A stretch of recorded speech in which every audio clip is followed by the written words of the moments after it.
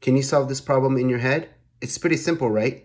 Chances are you went from right to left and got 9, 4, and 49 as your answer. But what if I gave you a problem like this one? You can certainly do it, but there's carryovers and an extra digit in the hundreds column. It's just a lot to remember. So fast mental math is actually done the complete opposite way. Instead of going from right to left, we're going left to right. Let me show you exactly what I mean. So in this problem, we're going to add 1 to the 89 to make it 90 and add that to the 74 mentally to get 164.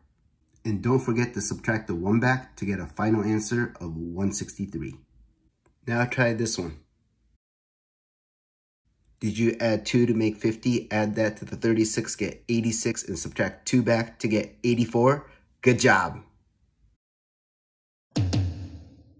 Now in some instances, it might be easier to round up both numbers.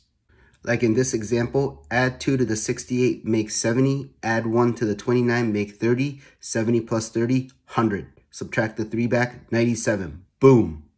Now remember, the key here is having fun and getting creative and manipulating numbers in different ways, because that's the beauty of math.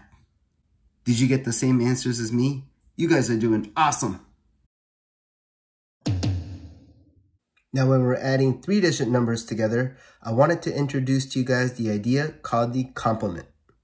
So in a complement, we're trying to look for the other number, which adds to 100. So in this case, we're trying to find the complement to 69. So this is really simple to do. So take the tens digit, in which our case is 6, and find a number that adds to 9. For the ones digit, in which our case is 9, find the number that adds to 10. Based on that, the complement we need in our problem is 31. Now the rest of the steps are pretty much identical to the 2-digit strategy. Now using the complement, we're going to round the 769 to 800. And in our mind, we're already going to add the 8 and the 8 and lead off saying 16. And then we can tuck the 16 into the corner of our brain and subtract the complement back. So our final answer is 1648. Now, give this problem a try.